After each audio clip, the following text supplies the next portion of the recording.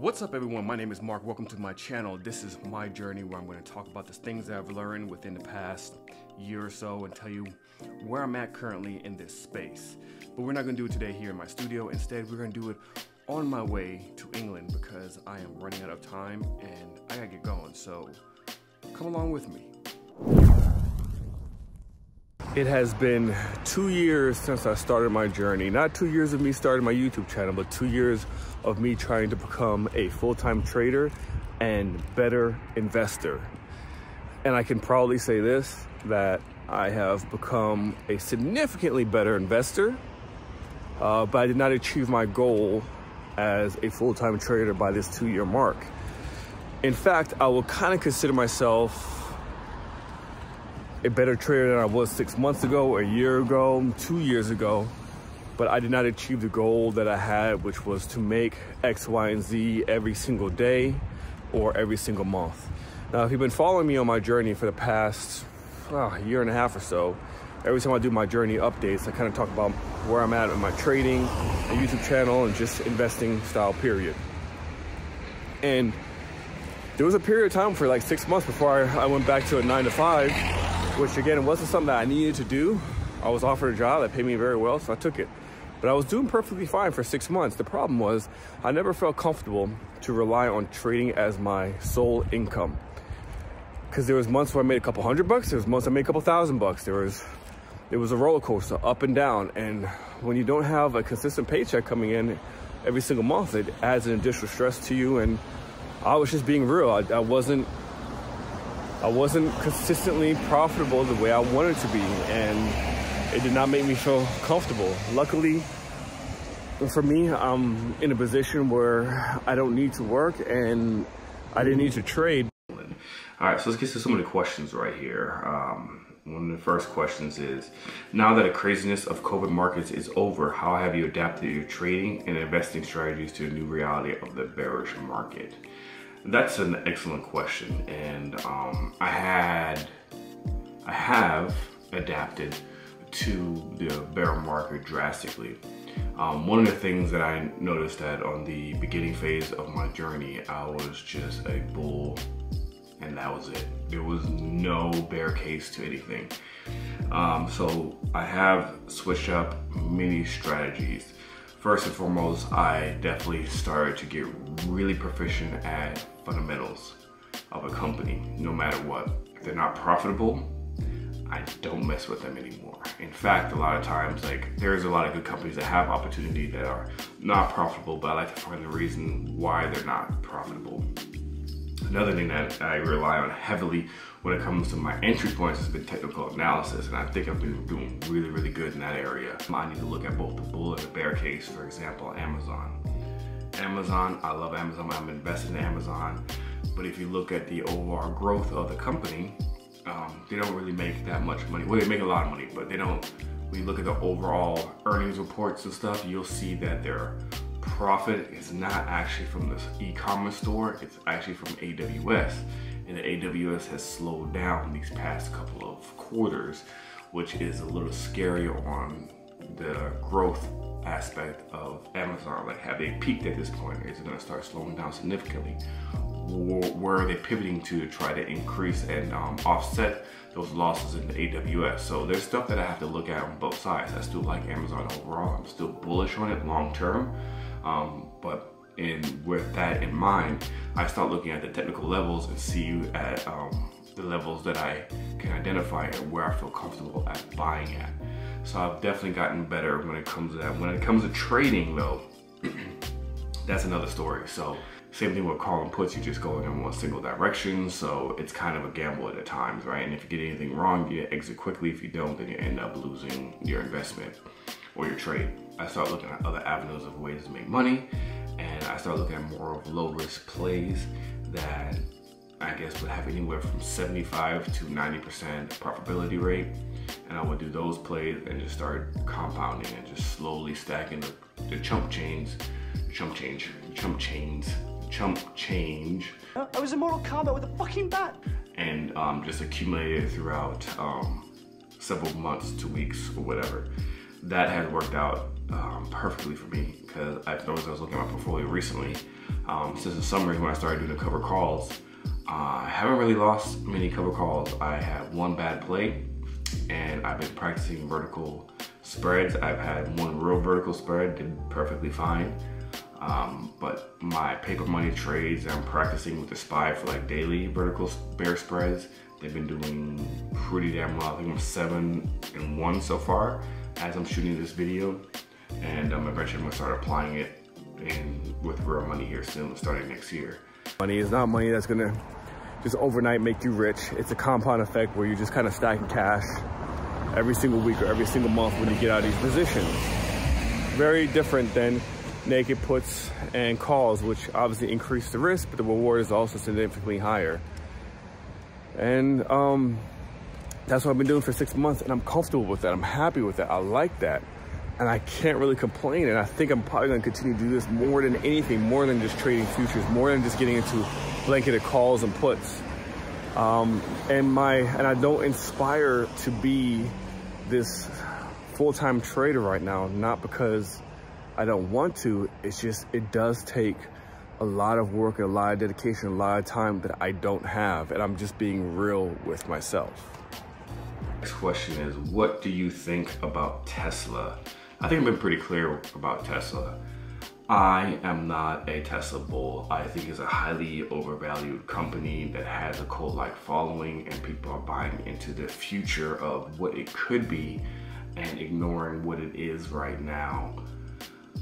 I've been right on all of my levels that I called out on Tesla, and it's not because I'm a genius. I think I just never felt comfortable paying for a car company, regardless of what people want to argue. It's not just a car company. They have solar, they have this, they have that. In the end of the day, when you look at the quarterly earnings, it's a car company. It makes majority of its profits selling cars. They got a lot of cash. They make a lot of money off of their cars. It's not a bad company at all. I just think it's extremely overvalued, and PE ratio means something. And in the end of the day, when I see it, and I see it as a vehicle and not anything else, it's extremely overvalued. I know they have potential with the AI, the battery, and etc. But right now, I feel like there's a lot of competition coming down the pipeline. And I know the argument I've heard before, oh, investors have been saying that for years, and you're absolutely right. But 2-3 years ago, they didn't have any EV vehicles that were hitting the market. Tesla was the golden goose. That Tesla was it. Not only that, their Model S, not the Model S, the Model 3 was in the low 30s. You could buy it. Now it's in the low 40s, like mid 40 range. So it already priced out a lot of the middle class. And when you look at some of the vehicles that are coming out, especially like the Chevy Bolt, which has this complete redesign, you get the premium package, like the top of the line one for $37K out the door. And when you look at that compared to the Model S, that Bolt actually looks like a better deal, and it looks a lot nicer, and it feels more like a car, and it still has a lot of the tech gadgets. Is the AI as fluid as Tesla? No. Do they have the great ecosystem when it comes to charging stations? No. But again, I think people are using it more for commute to and from work in a local area, and they have no problem charging it at their home. So I think there's gonna be a lot more cars coming out there. Not only that, I don't think the sales are gonna be as impressive as people think it's gonna be in China. I also don't think it's gonna be as impressive in Germany. I'm not ignoring the fact that the demand is going to slow down for Tesla, and it seems like everyone's ignoring that. They're like, oh, it had 40% or 50% year-over-year returns and blah blah blah, but that, like, how long can you sustain that, especially with competition coming on there, especially with a CEO that has been kind of off the hinges. He is becoming more of a celebrity, and Tesla's becoming more of an afterthought. So the big question is, as for my YouTube channel, what am I planning on doing with my YouTube channel? Well, I gotta say, when I first started a year and a half ago, it was like season 1. It was doing really well. I loved it. It was great. The viewership was increasing significantly. I was actually on the uptrend. I was starting to trend. And then I took a 3-month break, and I came back for season 2. What kept you steady while paper trading when you don't expire FOMO? I guess what she's asking is what keeps me from for my FOMO and why do I do paper trading? I'm okay with that. Well, I can tell you, I got into a trade before without understanding the strategy completely and lost $1,000. That's why. Lesson learned. I'm not gonna do that again. So I practice and practice and practice until I feel comfortable. Then I get in and actually start scaling in with low trades. I did that with cover calls. My very first one was, I started doing it with shit stocks. The ones that are under $10, the ones that are not good companies, the SoFis, the Matterport, Palantir, JetBlue, those, they were all under $1,000. So I was able to buy 1,000 shares and just kind of milk them for like 20 bucks here, 30 bucks here, 50 bucks there, 100 bucks there. And that's how I learned, that's how I got comfortable, and I slowly started moving up how much money I would invest into these cover calls. And I took it in a complete different direction. And because of that, I think I turned off some of the viewers. It wasn't what they were used to. I ditched the trading group reviews. I also essentially stopped interviewing certain people and try to bring on other smaller YouTube channels, creators and people who had, I feel like, a lot of value to offer. And if it was based off of ratings and a show in general, like if it was a TV show on television network, season 1 did very well. Season 2 would have gotten canceled. So the question is, will there be a season 3? What would I do again if I was 22 again? I would have never joined the military. And I know that sounds kind of crazy. Just to be very clear, the military has taken a lot from me, mentally and physically. But it has also made me into the person that I am now, and I don't think I would have been as successful as I am now had it not been for the military, because it did teach me discipline, it did teach me work ethic, it did teach me to be mentally stronger, to toughen up, and to be resilient when there are hurdles that hit you in life.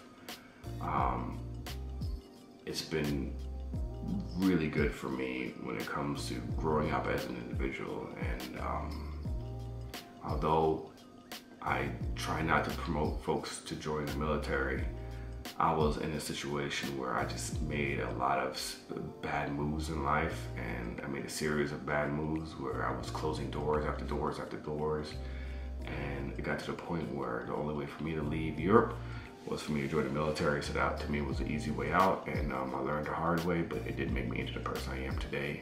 And it was really hard for me to get out, especially the amount of years that I was in, but it was a risk I was willing to take, and I don't regret it at all. I've actually been doing a lot better outside of the military, but I do think a lot of the work ethic and stuff that it has instilled in me, and the reason why I feel like I am successful, because I am. I don't brag about it a lot, I don't talk about it, or feel like I gotta go on like YouTube or Twitter and just brag, but I would consider myself very fortunate in life. I'm very blessed, and I believe in karma, and I think I've been rewarded extremely well in life, and I hope that it will continue. So the question is, will there be a season 3? And I gotta tell you, I don't know. I'm in England right now, I'm loving life, and I don't know if there will be a season 3. Here's one, honestly, we want to know, why didn't you hit the ultimate dagger or Mr. Dunlap? So they're talking about the master investor himself, Ian Dunlap. So that's a really long story. I'm not a fan of always bashing people on my YouTube channel, contrary to what you may think sometimes when I call people out. I really got along with the guy on the beginning phases of my journey.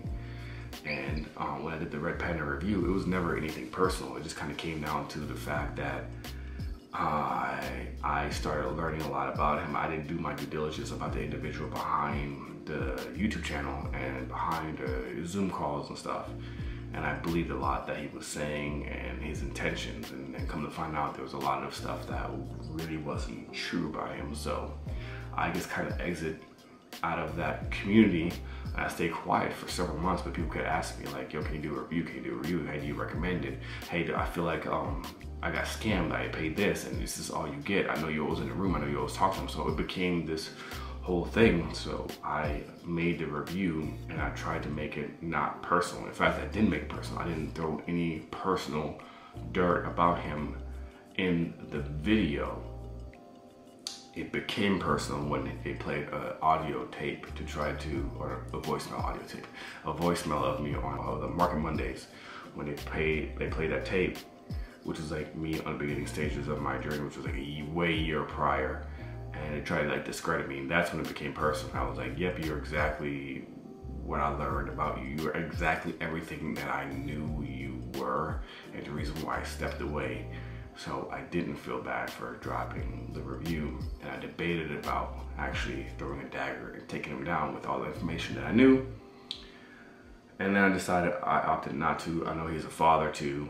This is like his business. It is what it is. But I believe in karma. I strongly believe in karma. And I believe when you live a life of lies and over-exaggeration and manipulative tactics, and when you do certain shady stuff, it will eventually come back on you. And I think eventually people will just see who he is. So I don't have to put a dagger in his heart. I think he will destruct and destroy himself. Am I biased towards the Come Up series? You seem to always call out EYL, but not the Come Up series. The answer is short. Yes, I am biased towards the Come Up series. EYL first, I was heavily embedded into the community. The Come Up series came later. I learned a lot from both of them. When it comes to me being like an overall better investor, I would say that I've learned 20% of my skills from the Come Up series, including from Q, 20% from Mo, who I do my podcast with, and then 60% is me just learning on my own, audiobooks, reading books, doing research, and etc. The reason why I'm biased towards the Come Up is because, again, I got to know everybody within EYL and within the Come Up series, and me and Mark just align more. He is a genuine dude. There's no shadiness to him, at least from everything that I know about him, and I think he's a good dude. I vouch for him any day, any night. I can't say the same for the folks at EYL. I have nothing personally against like Rashad, Troy, or even like Wall Street Trapper. Like, I think they're actually really cool people. Do I have questions about the legitimacy of Wall Street Trapper's background and story? Sure. But they're driven by other motives than what the Come Up series was driven by. And yes, people have lost money on being part of the Come Up series, especially the Rolling Fours. There's no denying that. And I feel like Mark Monroe and his show itself have addressed it multiple times and have had to eat their own medicine sometimes, saying, you know, we were wrong about certain things. If you guys follow my channel enough, or follow the Money Market Truth, the other podcasts I do, me and Mark, we don't agree on a lot of things. We don't agree on Tesla, we don't agree on AMD, we don't agree on the Rolling Fours, we don't agree on, I guess, his bullish sentiment. So there's a lot of stuff that we don't agree on. We challenge each other, but I feel like I know him well enough to know that his intent is not to take advantage of people. His intent is not to make money off of people. His intent is not to monetize folks. His intent is really to try to help people. And I can't say the same for EYL. They both of these communities have had individuals on their show that have come to be known to be shady individuals. I just find that that has happened quite more often on EYL. And where the EYL brand is shifted, it became more of a way to make passive income off of their audience by selling them products consistently, whether it's the Red Panda Style Club, whether it's their membership, which is $1,000, whether it's the, you know, financial freedom course or the futures course or something. They're always trying to make money off of people, and the prices are so high that it's gotten kind of ridiculous, to the point where if you look at what you get and the value that you get, it does not justify the price. And when I look at Mark Monroe, his intent literally was try to help people. Did it backfire somewhat? Sure, absolutely. I'm not gonna sit here and deny it.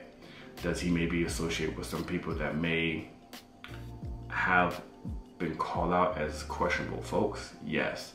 Has EYL done it as well? Yes. So it's definitely a catch-22. I just know this guy more and I trust this guy more, and his intent and his heart is 100% genuine, hence the reason why I rock with them a lot more than the EYL. They're just different business models, different intent, and that's the reason why I'm biased towards the come up.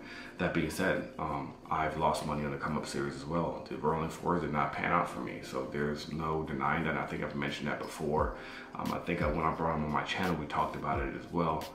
And it wasn't the lack of the strategy not working, it was me being 100% greedy and over leveraging and not taking profit when I should have taken profit.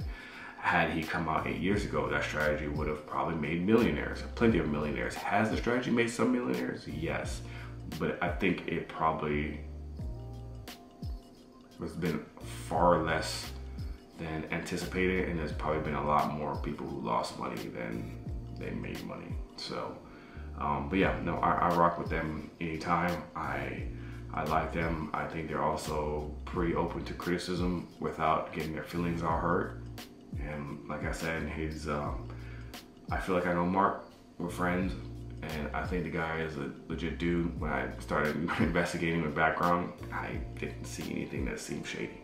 So that's on that. Hopefully that puts it to rest. How is my portfolio allocated? Okay, so the portfolio that I share on my channel is my fund money portfolio. I invested, let me go look real quick and I can tell you how much I actually invested into this portfolio alone. And I started that early 2021, like January or February, and I invested $12,306 is what I have in that portfolio. I am down $7,000. So yeah, it's not doing very well. Why? Because when I first started investing in this play, when I took that play money and invested in here, I over leveraged on some options, including XLK, which was my biggest loss. Square and Meta were 60% of that portfolio, which is not smart. Again, that kind of shows you like where I've been to where I am now. It wasn't smart at all. 60% in 2 stocks, and they both clearly tanked. So that's where a majority of that money was lost. It was XLK, Square, Meta, and then Roblox. Those were my biggest losses. Everything else were like minimal losses, if that. And it's been doing, you know, the cover calls and the vertical bear spreads, and been making money off of those since 6 months. Not enough to offset the loss, but you know, it's working progress. As for the rest of my money, I have cash, or it's actually with my financial advisor, Jazz Wealth, and then I have a personal Roth that I manage myself as well, that I put more money into. And then I also have a 401k that my company matches, and then I have a Fidelity account that I just started 2 months ago, just for dividend stocks only, which I put a couple bucks in every single week, or every single paycheck, so every 2 weeks. That's what I do. This portfolio that I share, I have made a rule. I'm not investing more than $3,000 per year, and that is it. And that's my play money. Lose it, make gains, we'll see. It's my play money. The rest of my money is going into legit investments, which I actually been doing relatively well with. How come haven't I interviewed Black Panther, aka Lawrence? I actually didn't. I did interview Lawrence months ago. So you guys know I took a 3-month break during the summer and I came back. He was my very first interview, but we had our interview. I think it went great. When I rewatched it, my audio was terrible. Like, that's the reason why I have the Shure microphone now, is because I had his interview and it just sounded really, really bad with the Blue Yeti. My voice was just, it was like in and out, and it was really frustrating. It would take you out of the interview. So I completely trashed it. I apologized to him and asked if he could reschedule. And I actually did try to reschedule with him, and we made plans. I was like, hey, would you be down to interview next week? Not this next week, but prior to the event where him and Mark came together in Atlanta, and he said sure, and I dropped the ball. I didn't follow up with the appointment that I had scheduled with him to link up to try to do that. So that was my fault. I actually apologized to him. I hope he didn't take any offense to it, and maybe in the future, if I'm still doing this, we can sit down. But that was my fault. That's the reason. It's not, I don't have anything against him. Like, not at all. Like, he's a cool dude. I get along with him. I just the interview just turned out really bad on the audio aspect of things. I couldn't fix it, so that's the reason why I trashed it. Same thing with TiVo, which I still never followed up on. I had interviewed him as well, and the audio was really bad, which prompted me to get the Blue Yeti. And then because the audio was so bad with Lawrence, prompted me to get the Shure, and now I haven't had any issues with the Shure. I love that microphone. So, but those are the two that I did interview and I did end up trashing, unfortunately. Why did I stop? Why did I stop doing trading group reviews? Well, to be honest, I went through a lot of those trading groups during the bull run, and I don't think I properly could vet them and their ability because everything was running up, so everyone was winning, everyone was making money. I don't know how they're doing now, and I would hate for people to see those reviews and then just go by what I recommended. I do still stand by those reviews, but those were, you know, close to a year ago, several months ago to close to a year ago.